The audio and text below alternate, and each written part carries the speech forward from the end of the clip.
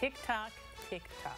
Exactly 1 month from today, parts of the Fox 55 viewing area will experience totality from a total solar eclipse we've been telling you about. We have. Now, if you can't get your hands on those protective eyeglasses, yeah, you might not worry about it too much, because Fox 55's David Tillmans is joining us to show you a device that you can make quickly and easily and safely enjoy the eclipse.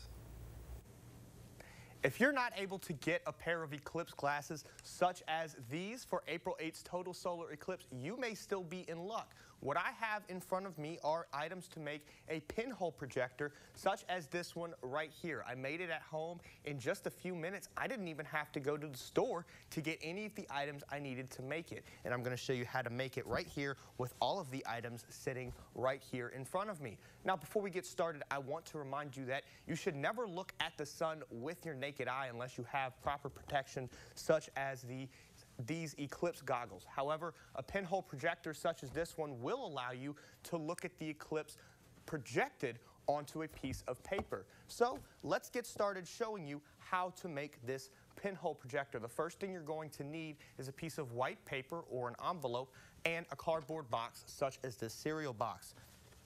The first thing you're going to want to do is trace the bottom of the cardboard box onto a piece of white paper.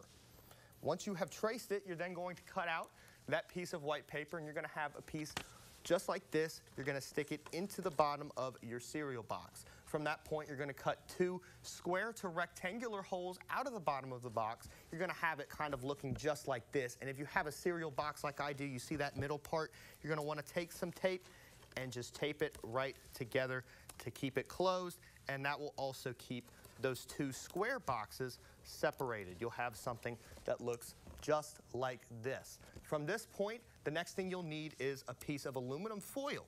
You'll take the aluminum foil cut out to fit your square hole, and you're going to cover just one of these square holes. You're going to leave one open so that you can put your eyes through. You're going to have something that looks a little bit like this. And from this point, the next thing you're going to do is take your push pin. You're going to push one small hole into your aluminum foil, and at this point, you have completed your solar viewer. Look how quick that was. Look how easy that was. Now, before we look at it, again, you cannot look at the sun with your naked eye.